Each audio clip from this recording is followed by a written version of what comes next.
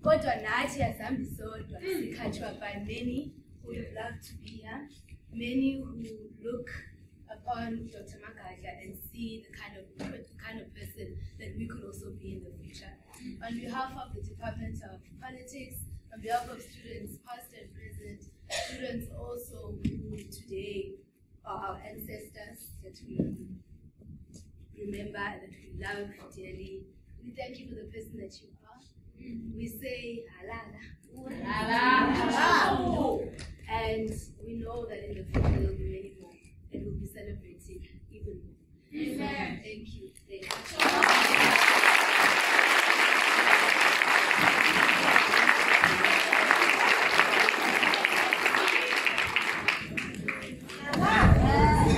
Very much for that very warm welcome to Dr. Magadla. This lecture was supposed to have happened last year,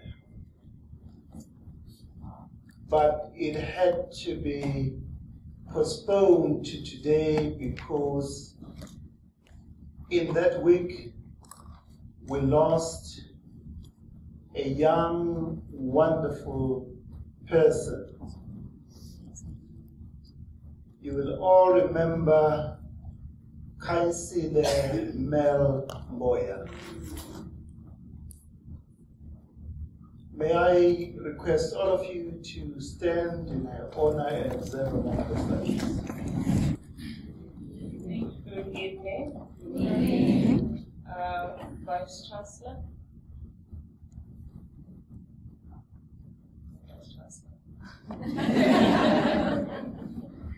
Deans, heads of department, family and friends of Dr. Magadla. A special welcome also to her brothers, Gobani and Muso, and her partner, Tragicomic Mungwana. Students and colleagues, welcome to the Vice Chancellor's Distinguished Teacher Award Lecture. The Vice Chancellor's Distinguished Teaching Award is made annually to an individual with fewer than 10 years of experience teaching at a university who has demonstrated to a panel of peers that their work as an academic teacher is truly distinguished. The 2018 Vice Chancellor's Distinguished Teaching Award was awarded to Dr. Siphokazi Magadla at the Department of Political and International Studies. Dr. Magadla began teaching as a junior lecturer at the university in 2011 at this university, following time that she spent doing research for the Institute for Security Studies. She came to Rhodes University to study for a Bachelor of Arts in Journalism and Political Studies degree, which she completed in 2006. She then went on to do honors in Political and International Studies before being awarded a prestigious Fulbright scholarship that allowed her to study for a master's degree in International Studies at Ohio University in the United States. She was promoted to the rank of lecturer in 2012 and to senior lecturer in 2018, following the award of a doctoral degree awarded by Rhodes University for a study that examined the contribution of women combatants to the guerrilla war against apartheid and their lives in post-apartheid South Africa. Since 2017, she has served as the academic mentor of the New York based social science research council's next generation social sciences in Africa fellowship program, which offers funding and academic support to doctoral candidates studying in 6 African countries: South Africa, Uganda, Tanzania, Nigeria, Ghana, and Kenya. She has worked with doctoral fellows in Nigeria, Kenya, Uganda, and Tanzania. In June 2018, she was appointed by President Cyril Ramaphosa to serve in the high-level review panel into the work of the state security agency. A key course taught by Dr. Magadla, entitled "The Personal is the International," is key to her approach to teaching. She cites Carr in pointing out that the First World War put an end to the idea that war is the business only of professional soldiers, and that international relations could thus be left in the hands of diplomats. For her, international relations affect everyone and extend beyond war to issues such as poverty, the environment, the media, gender, HIV/AIDS, human rights, race, the economy, religion, and culture. From an aesthetic perspective, her lectures draw on Black oral traditions of poetry and Black church. She teaches with passion and from the heart, and in doing so, she actively seeks to disrupt this dispassionate and rational delivery of lectures, which has characterized the Western Academy for a long, long time. Her belief is that for many students in her classes, such dispassionate teaching robs one of the joys of learning. Her own approach to teaching as a performance of knowledge and knowing is familiar to many students, although they do not expect it in the lecture room. In teaching this way, Dr. Magadla tries to show students that she brings herself and her own history into the classroom, and that in doing so, she is inviting them to respond as she does, to become involved in the knowing and meaning-making of international relations. As ever, it is better to turn to the words of the students themselves to judge the extent to which an academic teacher's beliefs about teaching are validated by the experiences of many. One student attests to Dr. Magadla's work in this way. In my undergraduate years, most of my relationship with Dr. Magadla was a figment of my imagination. I was part of the class of 2013 that missed her because she was on sabbatical, and our undergrad continued in the same way. I, however, had heard so much about the force of a Black woman. I felt like I not only knew her, but that in a world of the unknown, she represented me. When the student did eventually get to sit in a class taught by Dr. Magadla, he had this to say: "In my experience, I had rarely encountered a lecturer so incredibly prepared for the class, but also more willing to let the students posit, debate, and generate knowledge. Her preparedness alone created an environment where we, as the students, were willing and excited to prepare for the class in order to have fruitful engagement.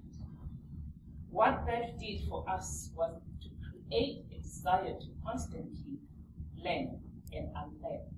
And more importantly, there was a value placed on our own thinking, a sense of our ideas being valid." Another student, now a journalist based in the UK, says, "Her classes throughout my student years were consistently engaging, interactive, intellectually stimulating, and most importantly, they left no assumptions, beliefs, or ideological positions unchallenged. Ladies and gentlemen, it is now my singular honor and great privilege to invite Dr. Siphokazi Magadla to present to us a teaching award lecture titled Tragicomic, Nokuzinza as Black Matriarchal Inheritance.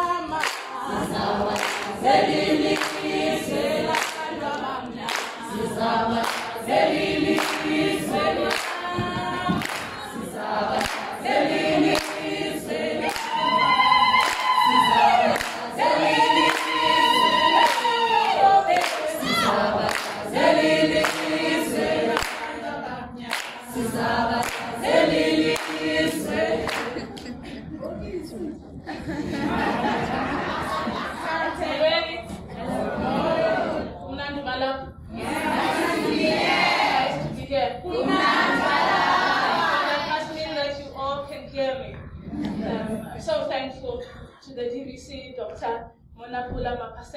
For this wonderful introduction. I'm thankful for the presence of the Vice Chancellor, Dr. Mabizela, and for the support over the years. I am the daughter of Zodwa and Tragicomic Magadla. I was born in the rural village of Mudaka in Malay.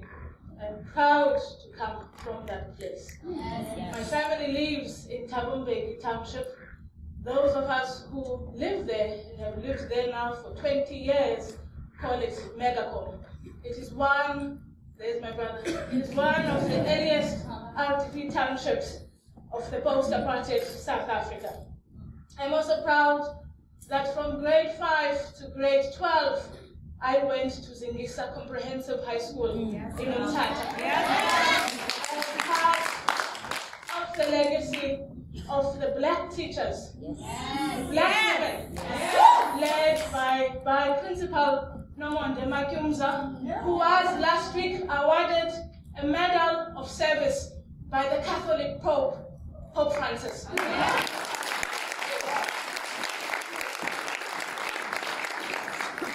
She was awarded that award together with the high school principal of Kainisa High School, also from Umtata.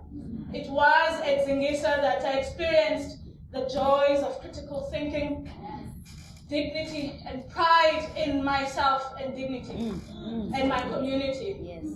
I'm happy to see that Ms. Zimbini Sikweza is here, who also studied at Zingisa.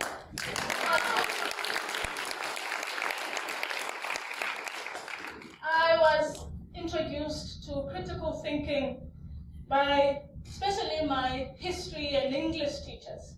One of the moments that has stayed with me over the years was when a young history teacher said to us, why are we bothering to study timelines, which is the book that we studied in our days?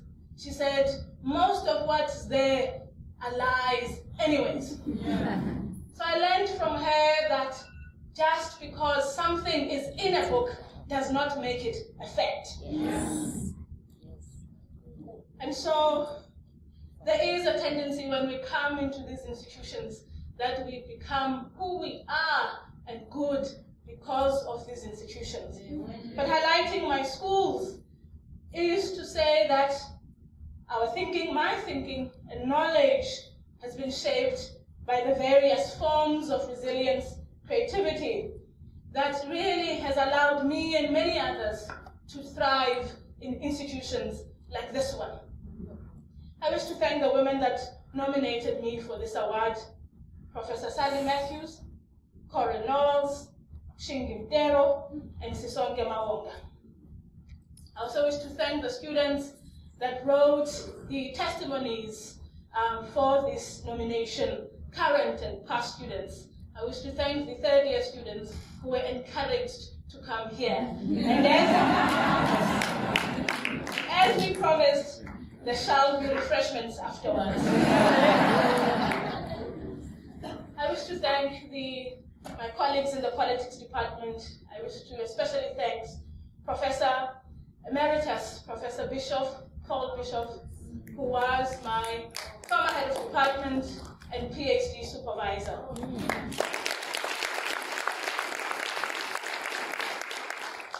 Just before I started working here in January 2011, Professor Bishop was coming from a trip overseas where he was monitoring some elections, and he suggested that since I was staying in Pretoria, we meet at Old Tambo so that he can just let me know what I needed to do in terms of where to pick up keys and my teaching load and so forth. But in that conversation, Professor Bishop promised to offer himself as a mentor. And I'm proud to say that he has done this in a steady way in my almost a decade of being in this institution now as a lecturer.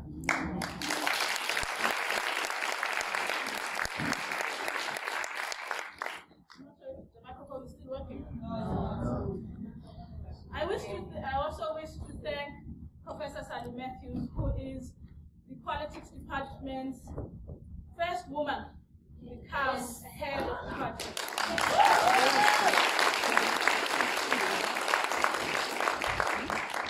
I wish to thank her for her steadiness as a colleague, but to especially thank her for her steadiness in the storms that we faced in 2019.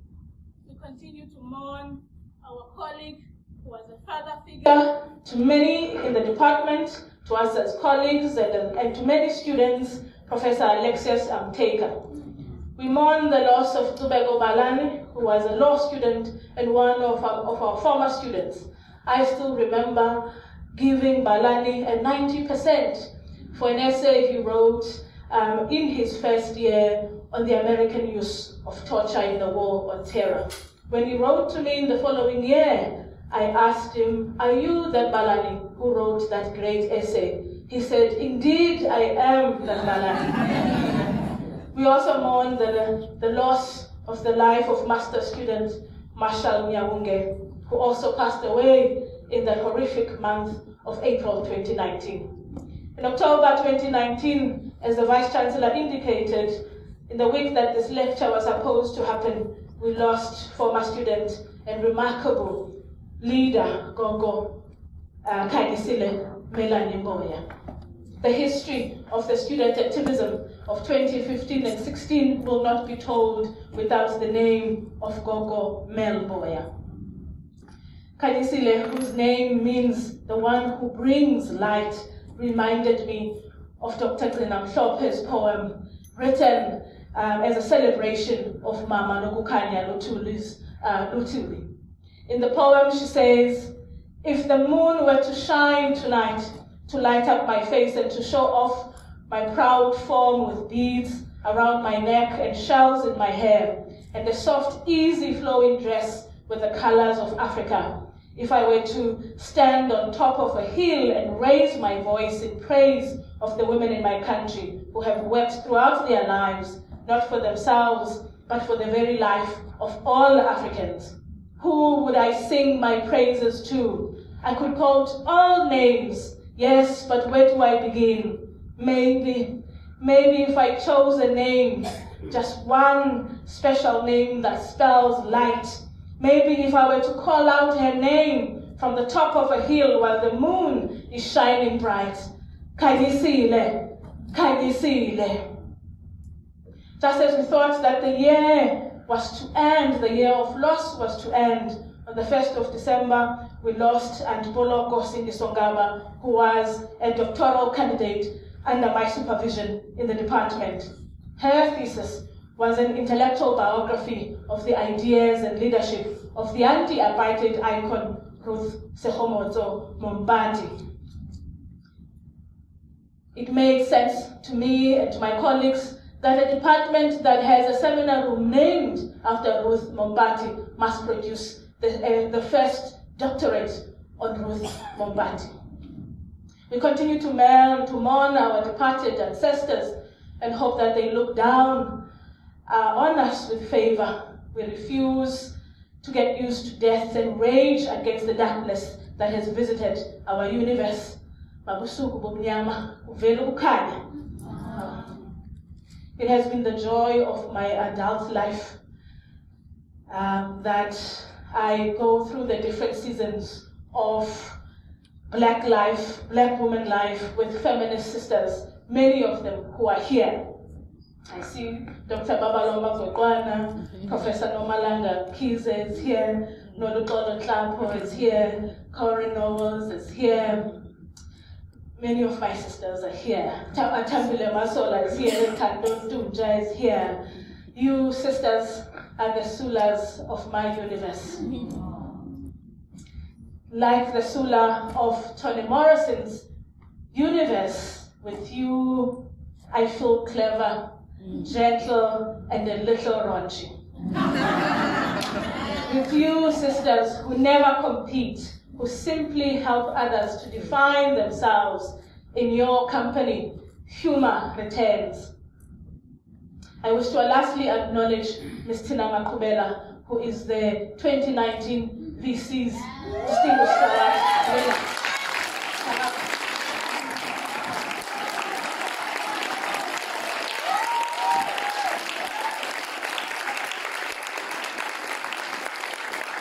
So they say that it is black girl magic, but you and I know that it takes a lot of hard work, a lot of resilience that sometimes comes at the cost of our own health. We celebrate you, Ms. Makubela, for this year and beyond.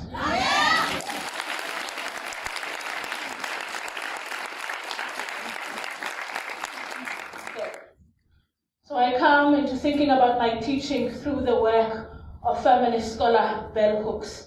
I hope to show in this lecture that by drawing from Bell Hooks, that my pedagogical practices have emerged from the mutually illuminating interplay of anti-colonial, pan-Africanist, critical and feminist pedagogies.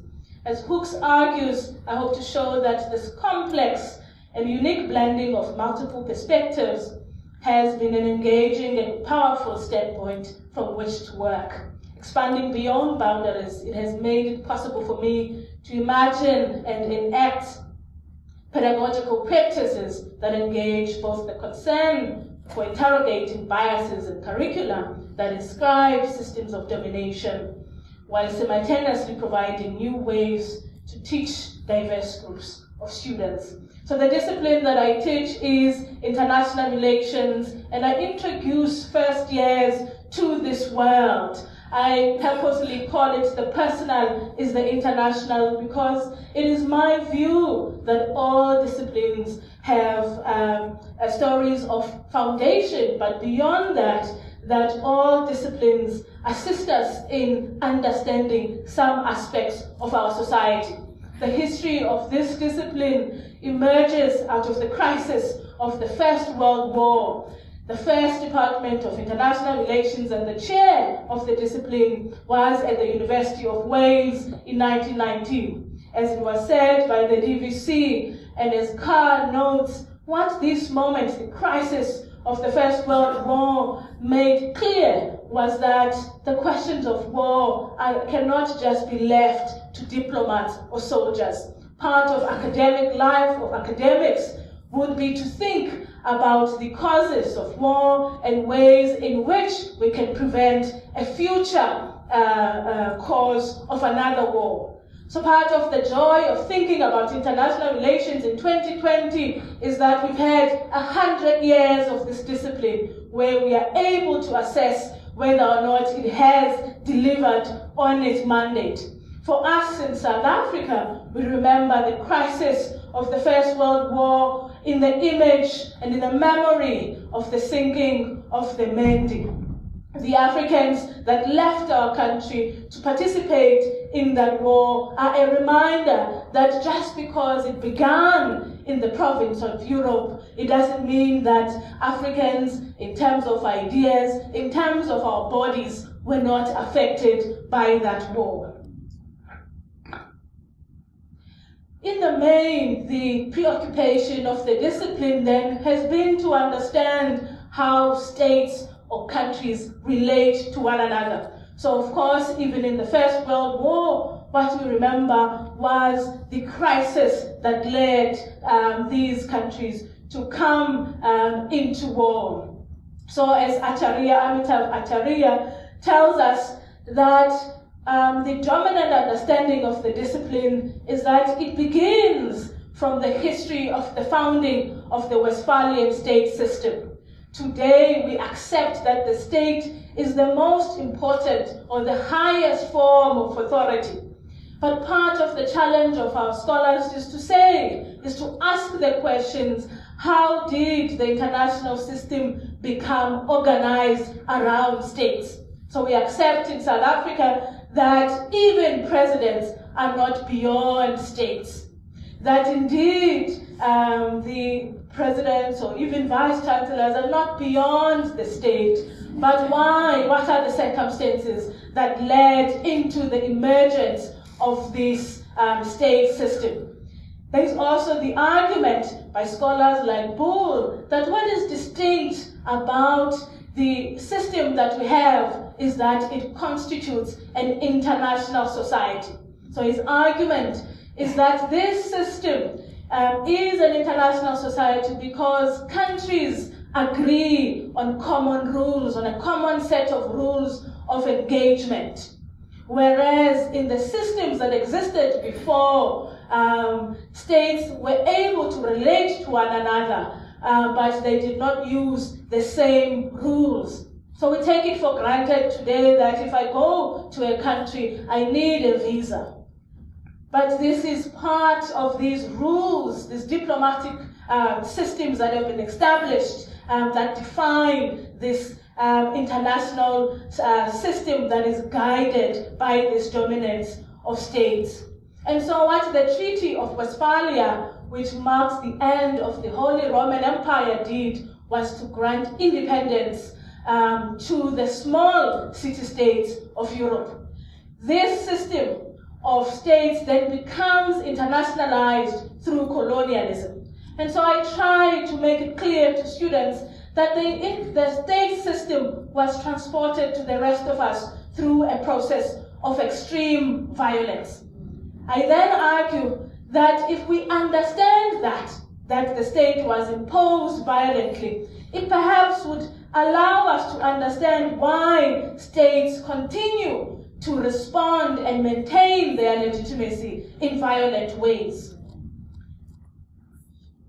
And perhaps then it also allows us to understand why these states are able to be captured by sources that do not serve the interest of the majority.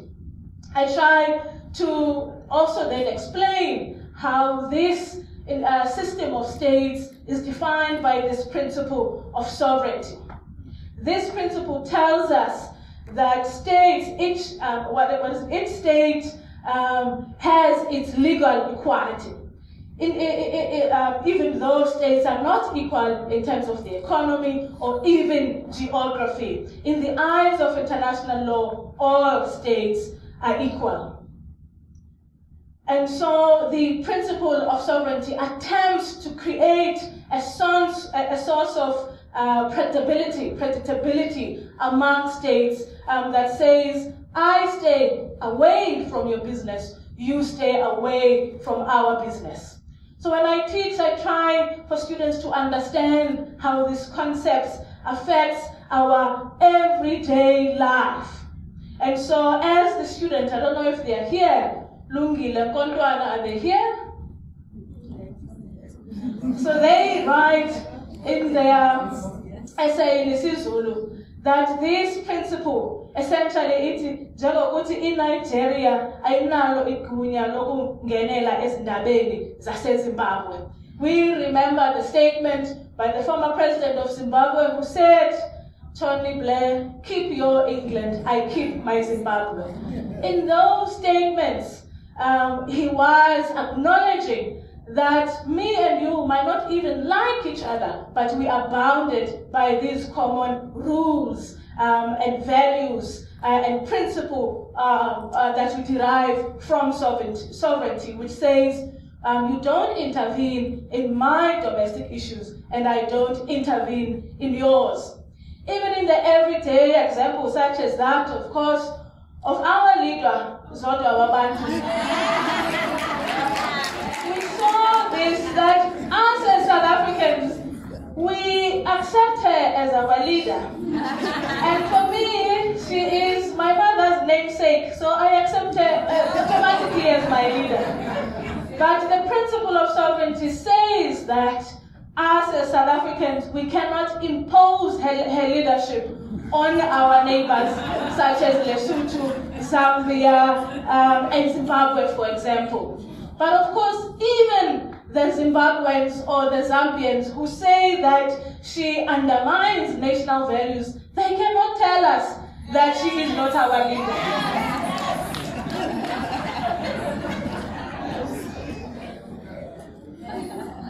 But what I also then try to show in teaching about the history of the international system is that systems come and go. If we are able to historicize the Westphalian system to 1648, then it must mean that there were systems that existed before it. It is upon us to ask whether or not those systems were perhaps more peaceful than this current international system. This current international system that has increasing global inequality. If students of international relations understand this history, then we're able to perhaps say then that maybe in the next 100 years of this discipline, we need to begin to think about future systems that will be able to deliver to us much more global equality. So I was provoked by the, hello? I was provoked by the historic, Prophet Gong says it doesn't make a difference. Can I shout? At Bharat, I don't use a microphone, so maybe let me do that. I was provoked by the historic role played by young people in Sudan last year. They deposed al-Bashir, the Sudanese leader who had been in power since 1989. And one of the images that resonated throughout the world is the image of Allah Salah, who stood on top of a car, chanting and encouraging the young people to continue in their protest for democratization in Sudan. When she was interviewed, she indicated that the dress that she was wearing reminded her of a time in Sudan where of the kingdom of Kush, when Nubian queens were in power. These queens known as the Kandake. I like this example because it reminds students of international relations that just because systems that used to exist before the state system no longer exist, it doesn't mean that they are useless to us. It doesn't mean that we don't have the legacies of these systems in the ways in which we choose our forms of struggle.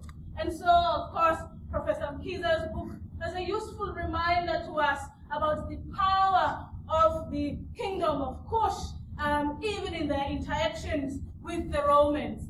And so some of our energies are fueled by this history that precedes the international system. So if we are invited to imagine that maybe living in one of the most unequal towns in the world and unequal countries in the world, we can say that indeed the state is captured and it doesn't work for us. How do we look into a history, an African history, for sources of African triumph and African political organizations that allow us to deal with questions of structural poverty and other challenges? I also try to make it clear to students that we must again not accept the state system as as something that will always exist. But I make the argument that we must understand that these states emerged out of Europe out of 30 years of war. And the trend in Africa is that these states continue to maintain their powers, their authority through violence. So I like the story of South Sudan because South Sudan is the youngest country in the world. It shows us that this state system is still growing.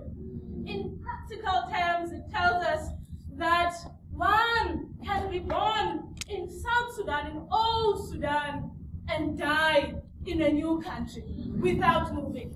So I was born in Malene, as I said, in the old South Africa. But if I were to be buried in Malene, I would be dying in the new South Africa.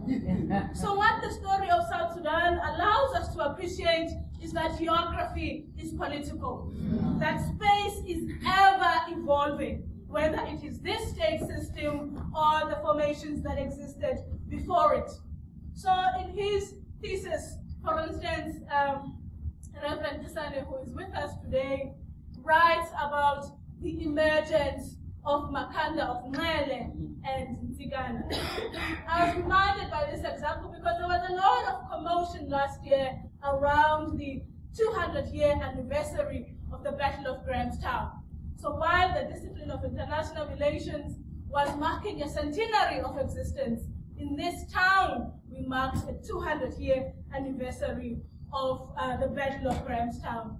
I tried to draw from this example to say, if even the celebrations of Freedom Day were done in Makanda, seeing President Ramaphosa coming here to acknowledge the importance or the significance of the Battle of Grahamstown, it must remind us that the introduction of this state system was not an easy process. It was very much a violent process. So as he notes in his thesis from 1988 at the University of Cape Town, that no less than 9 wars were fought between amaXhosa and Europeans. This is important to understand because sometimes with students there's a tendency to assume that Africans simply welcomed the imposition of the state system. This, as he knows, in the 19th century alone, 9 wars were fought in this province. So very much we are in this town a central part of the legacy and the imposition of the state system. In this work, we are reminded that, of course, this Makanda, whom for many of us we don't often know actually, that Makanda and Mwele are the same person. And yet many of us who grow up in this province, we grow up being told that if you are late, sometimes waiting for you feels like waiting for the return of Mwele. In some ways, the gap that we see in the absence of teaching about this historical figure allows us to reduce his mentioning into into these informal gestures in our communities. And yet, if we appreciate this work, we begin to understand how prophets emerge in an African society as a response to the interaction of Africans and Europeans and other outsiders.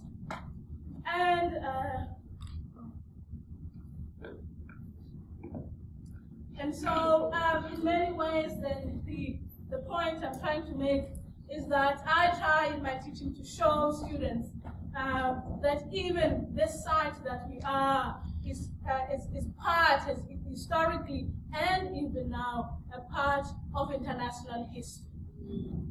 And I also just want to note that this master's thesis is 288 pages, written in 1988. I'm not sure how many of us with PhDs or masters have written a thesis of 288 pages.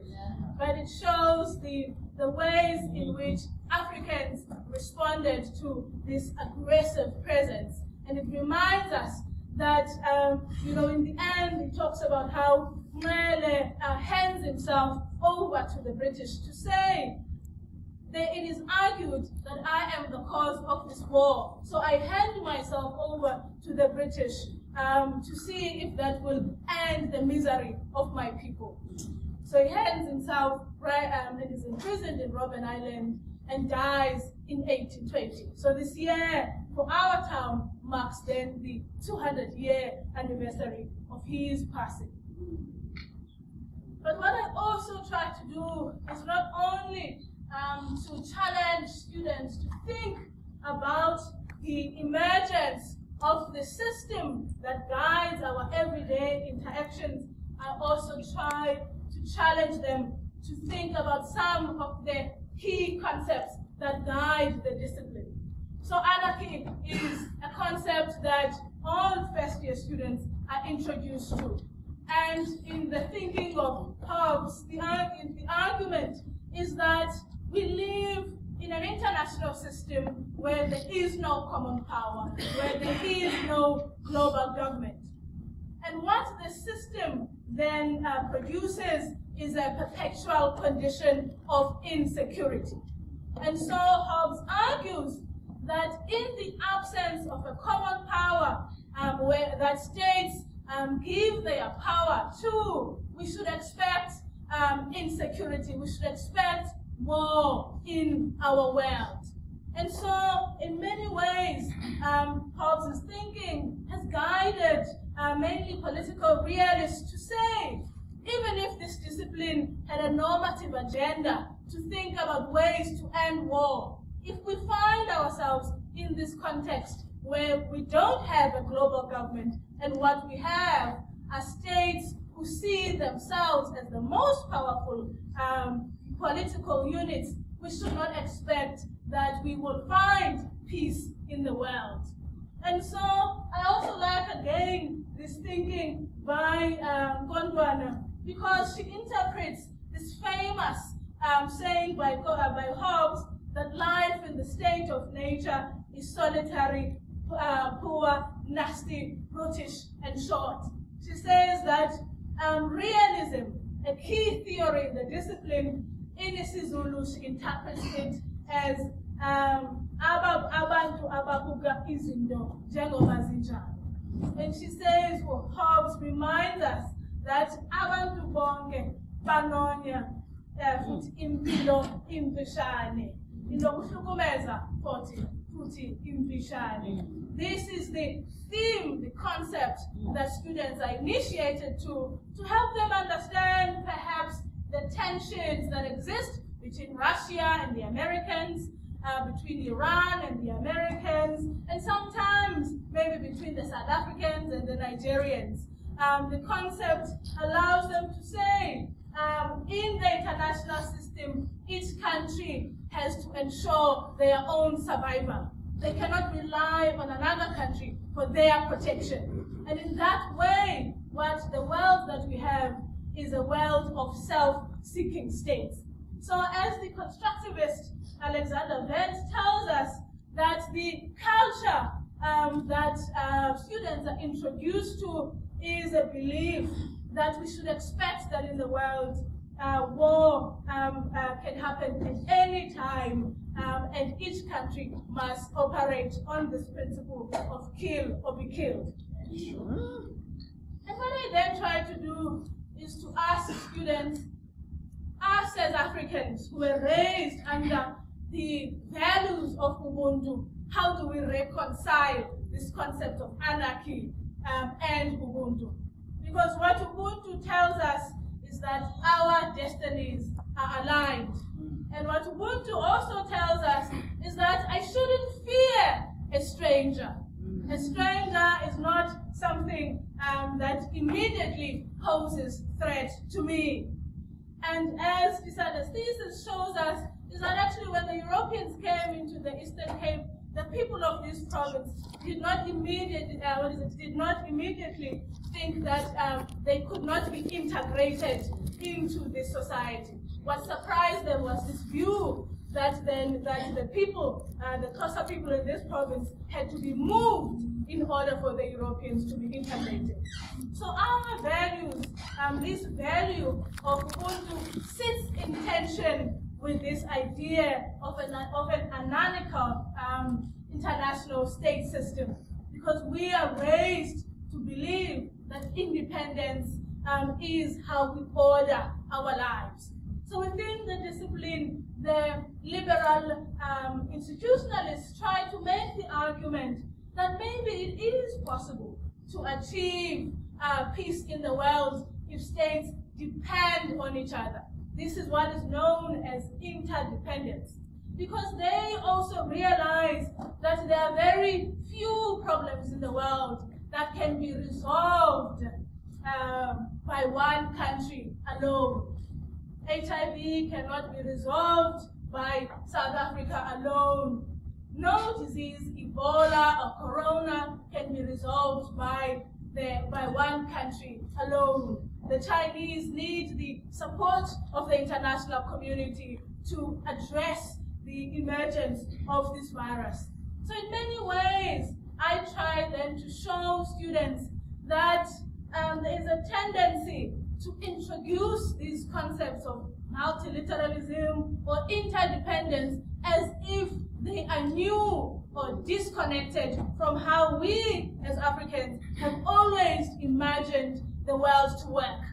So we have always understood that our destinies are connected. And it is only really in the 20th century that we begin to see the rest of the, mainly the Western states beginning to appreciate the connections, not the connections, rather, the reality that even their destiny is connected to what is happening elsewhere in the world. The scholarship of Kobonyati shows us that indeed, as the South African Department of International Relations and Visions, there are these clear connections between how we think today about multilateralism and how Africans have always thought about interdependence in the international system. So to center this is to say, indeed, the everyday ways in which we relate in our communities actually can make a contribution to the international system. Just because in the early years of the discipline, there was this thinking that all states must act for their own self-interest. It does not follow that now we cannot challenge those concepts and really show that self-seeking behavior does not benefit states and individuals. And one of the students, I'm not sure if Bekelepi is here. Hello, Bekelepi.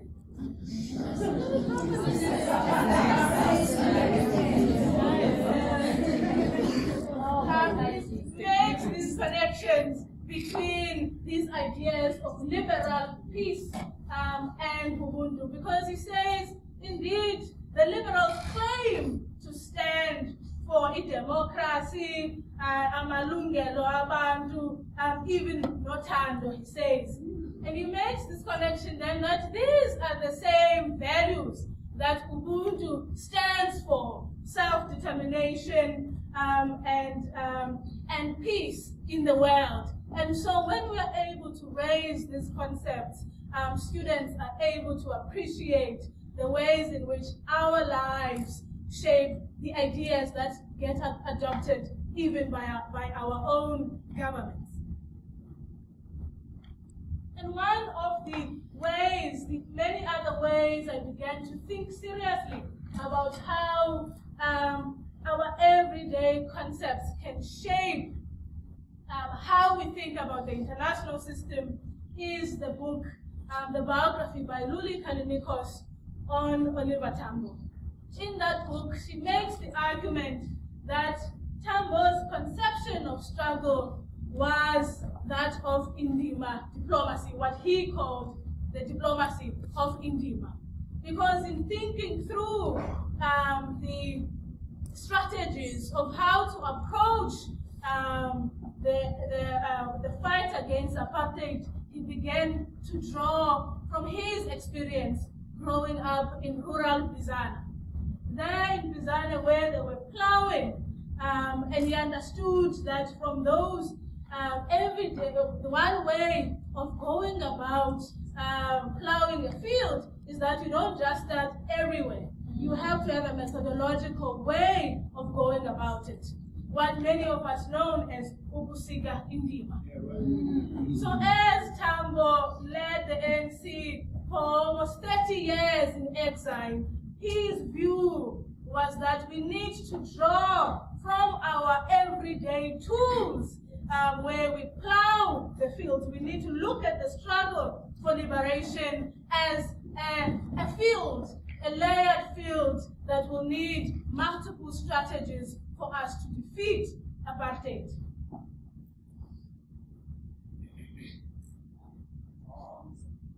Am I going too fast with the time? Okay, I'm just a bit worried about time as well. And so these drawing on these everyday concepts is always very useful to me. And one of the other concepts I attempt for students to be critical of for a discipline that claims to talk about war and peace. One of the weaknesses of this discipline, of course, is that it talks about war, but it doesn't want to talk about war as something that affects human beings. So there is this perception that these countries fight these wars without actual human beings being involved.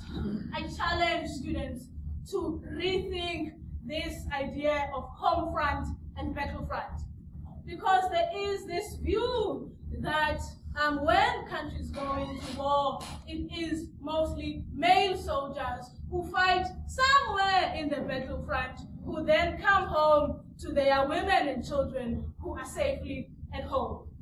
But one of the key contributions of feminist theory of international relations has been to look at history and say, if we look at how war happens, we begin to actually acknowledge that there is no home front or battlefront.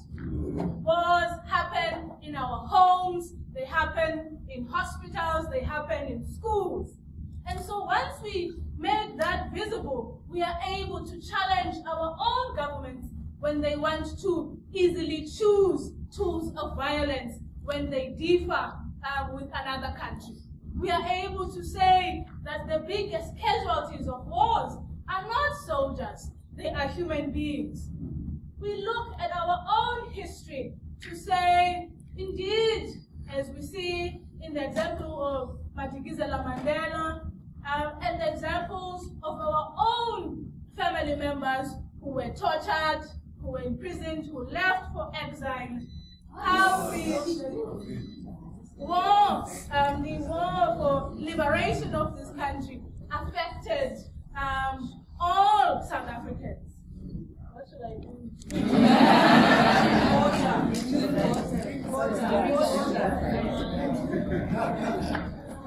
And one of the moving examples from the past week is also this viral video of this Syrian father who is trying to trick his daughter into thinking that the bombs that are dropping in their neighborhoods is actually it's not bombs. What is this word that is escaping me? It's close. Sorry, I'm forgetting the word, but the father is trying to basically protect this child by saying that these sounds that you are hearing, they are actually not sounds of bombs.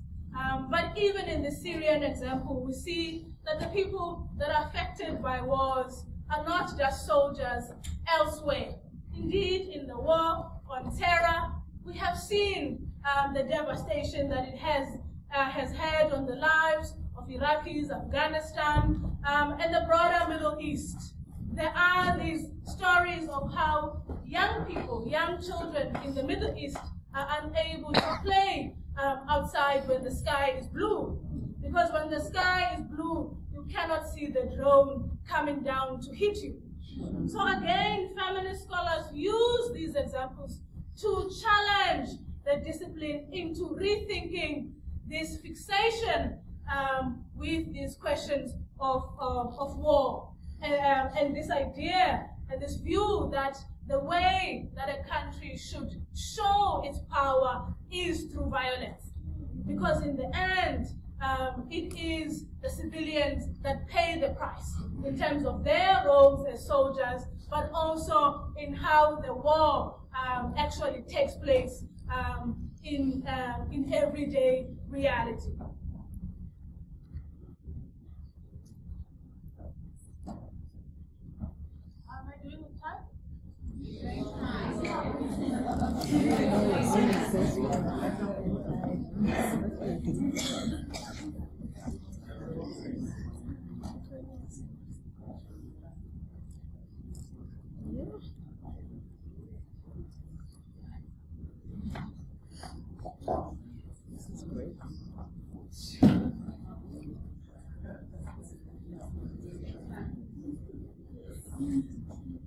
And so, in drawing on popular examples, when we look at the South African case, many of us grew up watching Sarafina, and there you see that the everyday life of South Africans was transformed by apartheid. So none of us were surprised when the African National Congress in the 1980s declared what was happening in South Africa a people's war. So I draw on these examples to show again to students thinking about the questions now that even our own history shows us that there is no separate battlefront or home front.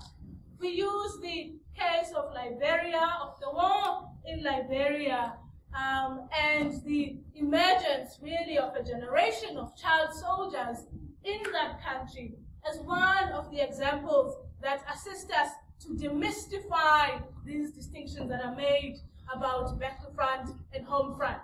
When Charles Taylor makes the proclamation that they will fight their enemy from street to street or house to house, it becomes again another example that assists us to challenge this in a distinct arena in the international system.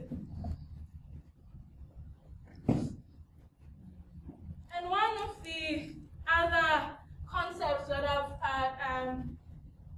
invited students to think through is the idea by Sarah Rudick of maternal thinking, who argues that the states claim, or the discipline rather, claims to be preoccupied with these questions of war and peace, and yet they ignore some people in the society whose work is that of nonviolence. Rudick looks at the work of mothering as political work. She makes the argument that the work of mothering is not biological. Mothers have options to use violence, but they understand that in order to raise a child who is going to be a good citizen, it is probably not a good idea to raise them through violence. And so a key part of successful mothering work is the parent's ability to draw on different strategies of nonviolence.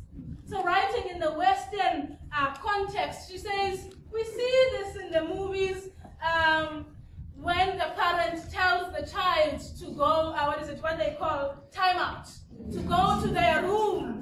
And these are some strategies of nonviolence. But I then say to the students, for some of us who were raised by black mothers,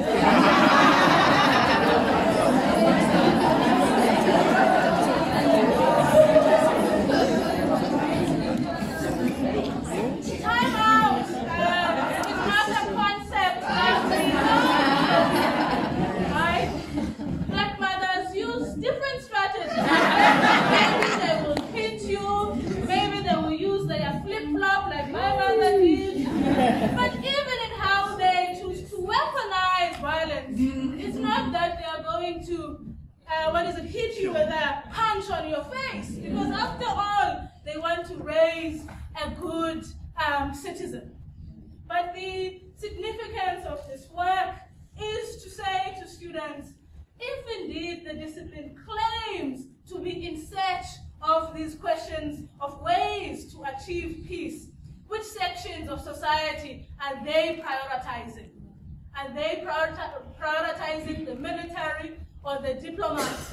And which strategies there inform the thinking of those diplomats? And why are these maternal strategies not taken seriously by this discipline that claims to think about war and peace?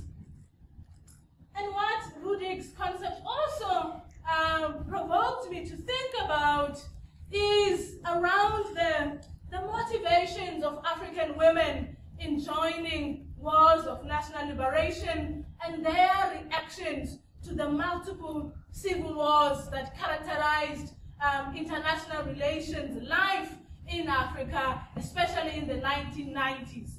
What we see, and I draw the students to this case of Liberia and the actions of the women's movement there, the women that came together to force Charles Taylor to join the peace process in Ghana, and finally ending 14 years of war. I challenge the students to think about why African women use this banner of these ideas of motherhood as a way to mobilize and to mobilize against violence in their society. Because it seems to me that whether it is Mama Matigizela, Mama Sobukwe, Africans somehow seem to be obsessed with mothers. So what is this idea of these Africans that are obsessed with mothers? But in further unpacking this, I also try to think about how in this African society there tends to be a blurring between mothering, between the definition of a mother and a woman. So in English we say it's Women's Day, but in Isintu we say Yimini Yoma.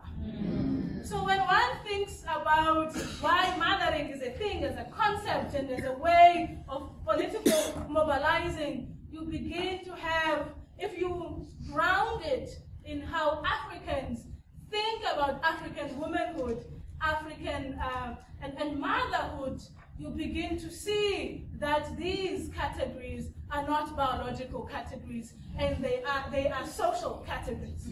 So one of the students, I hope he's here.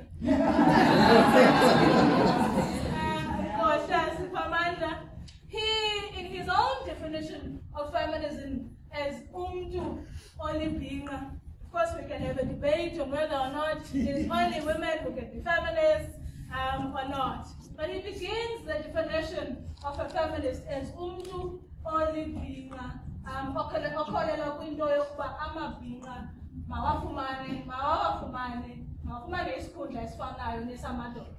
but right at the end, he then talks about how, of course, there are different feminisms in the world, but all of them, they are committed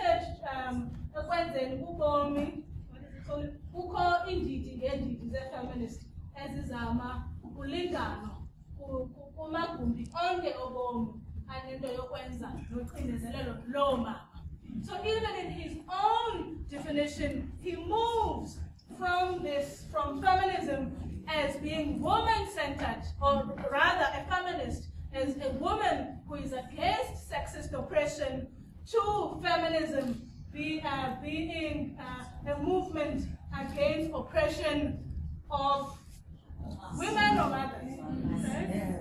So you see that in this African context, that you can't make a separation. It's not easy to make a separation between a woman and a mother. And understanding this perhaps allows us to understand why then this category of motherhood was used by South African women in 1956 to say we come together as women, but we come together as mothers to challenge the apartheid state. If we understand this history, we also then are not surprised as to why these Liberian women also choose to come together as women and or mothers. That in this society, there isn't this clear distinction between mother or woman. But further than that, you know, this thinking, this concept of maternal thinking that doesn't emerge from an African context, then allows me to begin to think about how the ways in which African feminists have imagined their own womanhood and women's role in the society. Because if we think, and so I try to introduce students to these views by Amai Dume, that a key definition of African womanhood or motherhood is around provision, economic or otherwise, right? And so when women galvanize in 1956 or come together in 2003 in Liberia, they are saying to the state that the occurrence of this violence is obstructing our ability as providers. And so this also allows us to better understand, again, the absence of this distinction between a home front and a battlefront. And so we see then why, in the African context, women mobilize around this banner of motherhood because of the everyday effects of war on their bodies and on those of their families. But in thinking again about this, in sort of demystifying these ideas of why is it that African women as mothers, as women,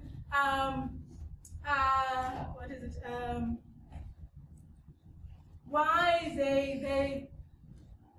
their role as why they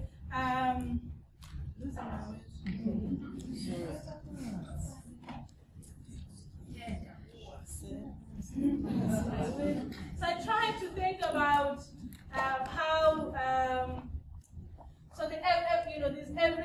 so even outside the context of war, you know, these ideas about what constitutes a good woman or a good wife in the South African or African society.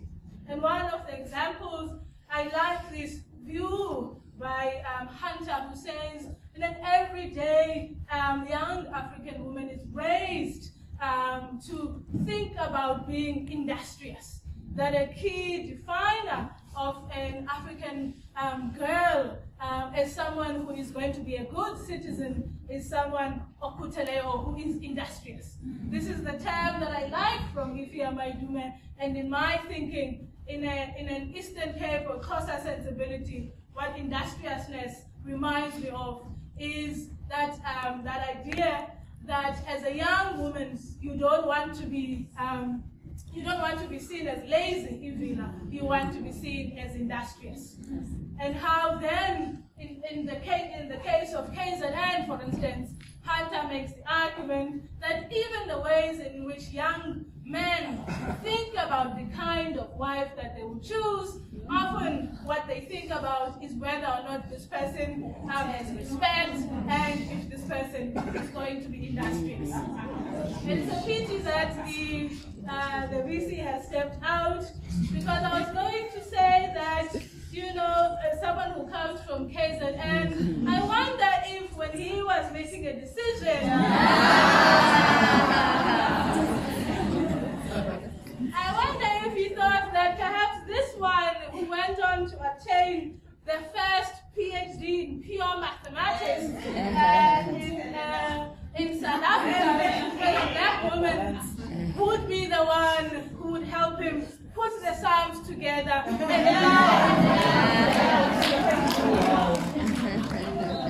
And so the point, what I try to do in grounding, whether it is feminist thought or whether it is political critical realism or liberalism in the classroom, I try then to draw on these concepts that shape the ways in which men and women end up participating, whether in the anti-apartheid struggle or in movements to end civil wars in post-colonial Africa. Okay, I'm going to conclude. Okay.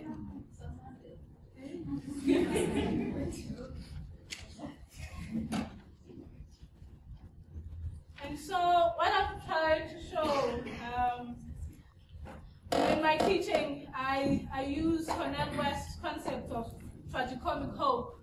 In Democracy Matters, West argues that the tragicomic is the ability to laugh and retain a sense of life's joy, to preserve hope and hope even while staring in the face of hate and hypocrisy, as against falling into a nihilism of paralyzing despair.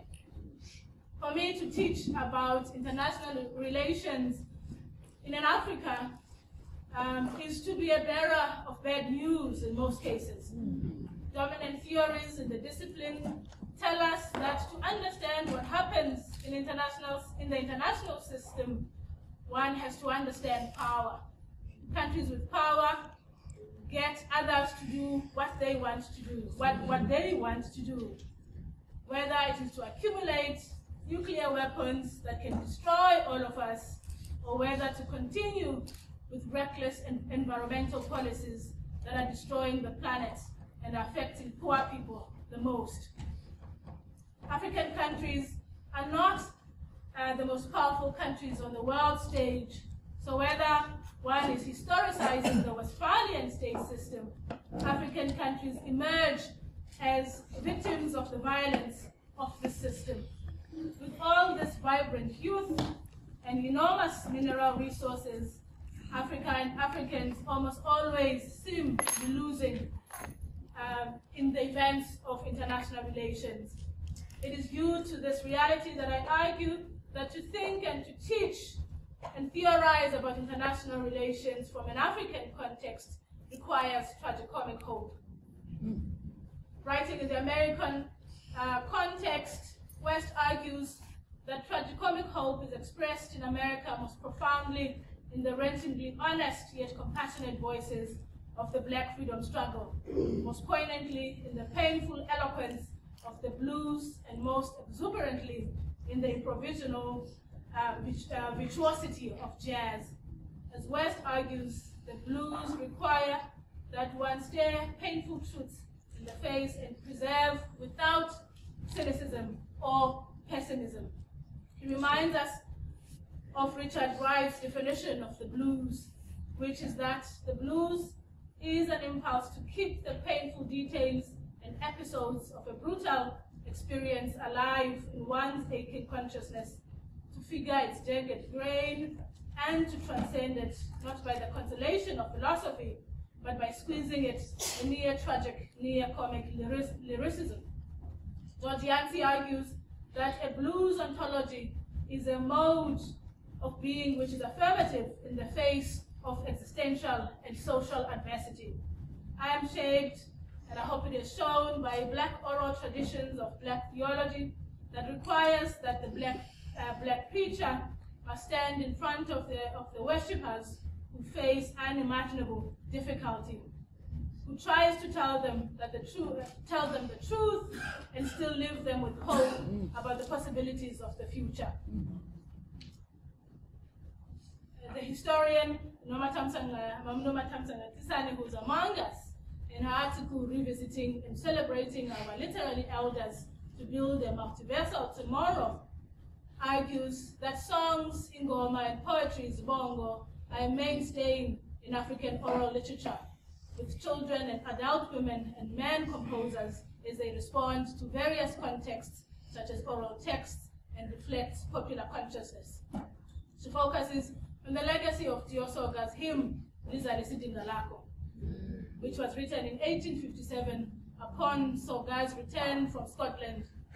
According to Bongani Madondo, in his book about Brenda Fassie, it is said that of Soga that he instinctively composed the song in the winter of 1857, when, as the ferry from Europe sailed towards the peninsula, and as the bottom tip of the contours of his beloved country came into view, he rose, swept up by emotion, and sang what would become his biggest composition, Lizali Sidingalako.